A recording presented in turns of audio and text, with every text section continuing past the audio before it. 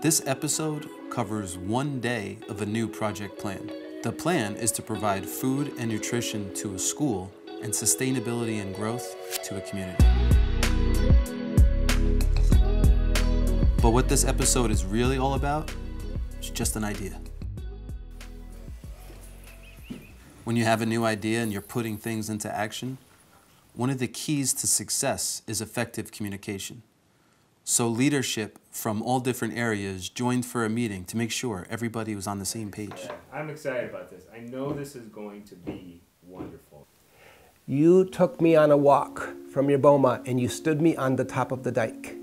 And you said, this is my vision. We also get a chance to see your classroom. And we see your writing and we see your teaching. And it's beautiful teaching. I asked you a question. I said, when do they have lunch? And you looked at me and said, lunch what? We don't do lunch in the middle. We just have never done that. I was able to send a donation to be able to buy food to feed your children for a number of months.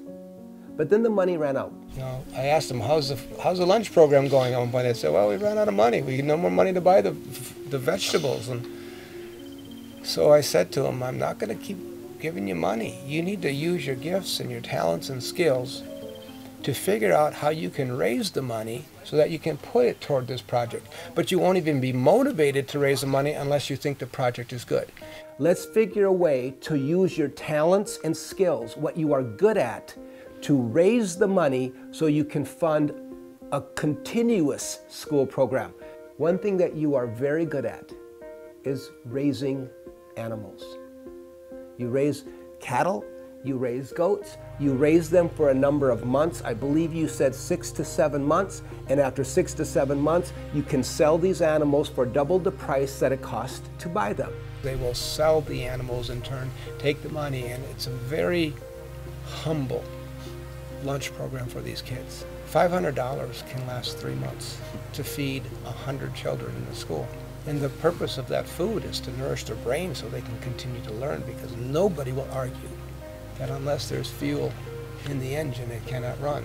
Unless there's fuel to the brain, it does not think as good. And so, because you double your price, half of the money would fund this school lunch program we call the Bulls and Billy Goat program.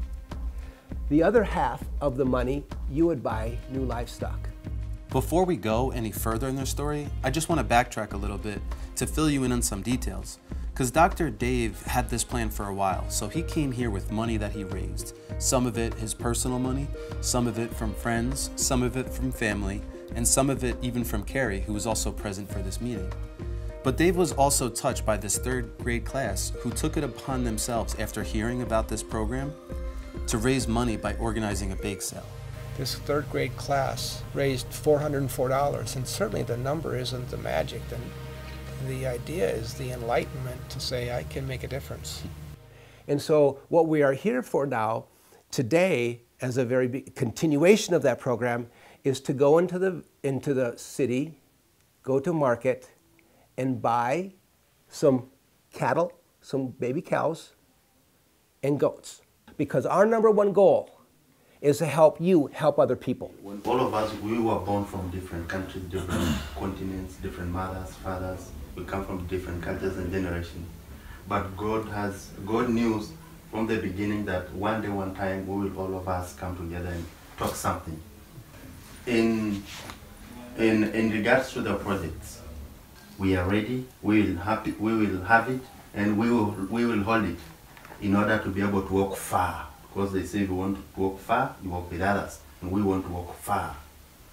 We don't want to walk fast. They say the great measure of a man is not in time of comfort and convenience. It is at this time, in moments of challenges. So this is the time. This is actually, I can say even, this is a good time to do something like this one. It's going to be a big project in this community. It is going to transform many lives in Jesus' name. Thank you, everlasting Father, and I pray in Jesus' name. Amen. Amen. Amen. All right. Okay. All right, let's go buy some animals. Are you excited? Yeah, very. I'm overwhelmed. I'm overwhelmed. All right, boys and girls, we're going to real livestock market. The goal from today is to buy 2 cows and 4 goats. This would start the program. What they expect is each cow should cost about 50,000 shillings or $500, and each goat would be about $50. Is this crazy or what?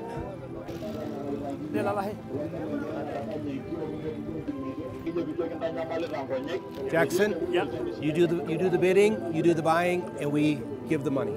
I have a really good feeling about this, that this is going to work out really, really well. I do see some change happening here, and it really makes me feel good that that's actually happening. So here we go, ready to buy some bulls and some billy goats. How do you decide? You look the eyes, the color also. You select You the look colors. the feet, whether they are huge. You look the tail. The ears also matters. Everything matters to get the best one. So your bucket is cost 30,000. 30,000 for that one. Is that a good price? Yeah.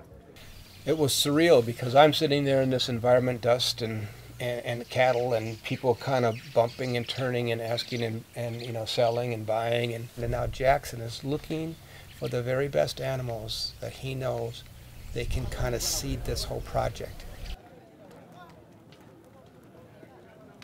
Congratulations. Our first bull. Yeah, our first bull. Congratulations. Thank you.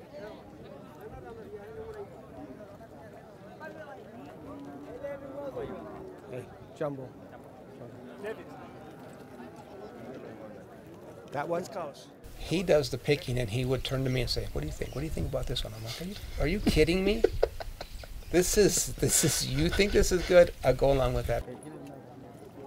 They're negotiating their price now.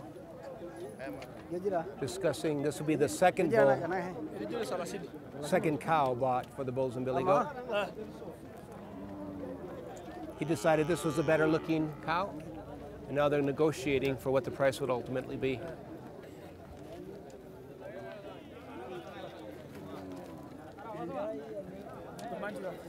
You said that 30,000. 30, is that a good price? Yeah. You're happy with that price? Yes, very fair. Very fair. Yes. Okay. Because you know the very nice cows, and so the cow's meat to have a milk. Good. And this to have a baby, and I look at this very Have a- Okay. Okay. Really nice. You're good with that? Yeah. What's most amazing to me with all this process, this is the end, this is the action. Prior to the action is just the vision, the dream. And then along with the vision and the dream, you start to think about it. The more you think about it, the more it starts to materialize. And this is the materialization of a wonderful vision that'll serve a lot of children. It's quite awesome. To the goat market. So Benson, Yes, what does this mean to you? it means everything. Buying the cattle, buying the goats, just amazing. I'm actually overwhelmed. The market look nice, even because the sun is there. So really like the weather. The weather look favorable. So it's amazing and it means everything. We are actually, I'm humbled. We are honored and excited.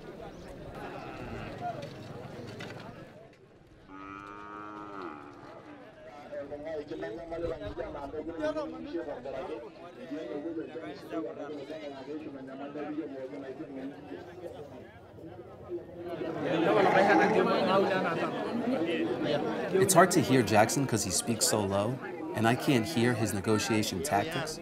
All I can tell is that he's relentless, and he never accepts the first offer. We're ready to grab one. 1, 2, 3, 4. 38, 38, 3, 4. 14,600. Okay, so you got the goats picked out. You've negotiated the price. It's a fair price. And now it's time to pay the man. 14,600. Yeah. 14. 1, 2, 3, 4, Yeah. 5. So they're adding it up. I think the number is 2,600 for the gate fee, and They charge animals a gate fee. they do. Yeah. Hey, it's a freaking business, man. Yeah. Oh, the cows are 300. 5,000. The goats, the cows 30,000. I mean, I thought they were going to be 50,000. Yeah. So, but this is a good way to start this program. Good call, Benson. They're expected to turn that goat and cow into a profit. This is about helping them get a little leg up so that they can create their own lives. From these 4 goats and 2 cows, they should be able to make a profit and have more goats and cows, and they don't need us anymore. All of this project, everything involved with it, seemed like it was lined up for success. But there's unforeseeables and there's things you can't control. So while they had their livestock and they were off to a good start, severe drought caused desperation, and ultimately Benson and Jackson had to sell the livestock just in order to survive.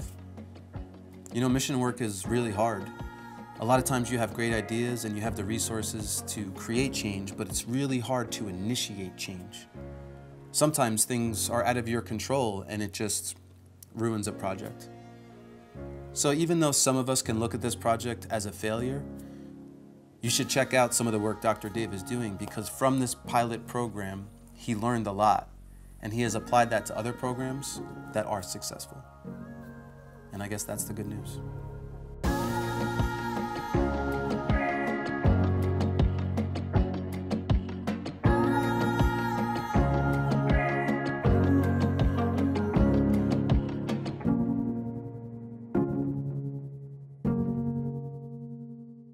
And that's how I see it in my shoes.